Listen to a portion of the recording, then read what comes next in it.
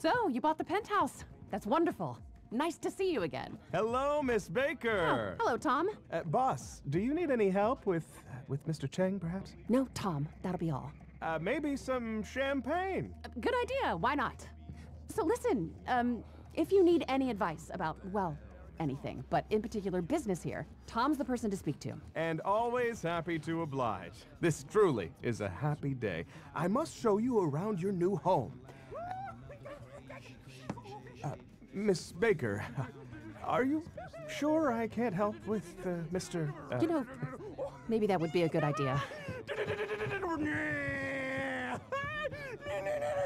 Tommy boy, I gotta go back Mr. Cheng. He's totally fucked like a melon. I mean, the job stresses have This is Mr. Cheng, our owner. Mr. Cheng? The good news, sir, is we have sold the penthouse to this lucky man. let's hug out!我爱你，我他妈爱死你啊！ Rehab has not worked out so well. His uncle, there's a lot of pressure. Well, people, isn't this a happy day? Get the champagne. 哦，小朋友，我喜欢小朋友。 Mr. Cheng, I had another aggressive call from the Texans, from Avery Duggan. He said you've been pretty rude. The takeover is turning hostile. Let's have this champagne. Where's the karaoke machine? Oh yeah, 来啊！ Mr. Chang said he's very sorry, but he's under a lot of stress. He didn't say that at all. No, but he meant it. Whatever.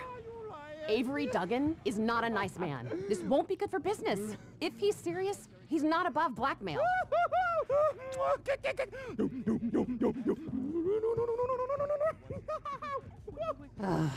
Jeez.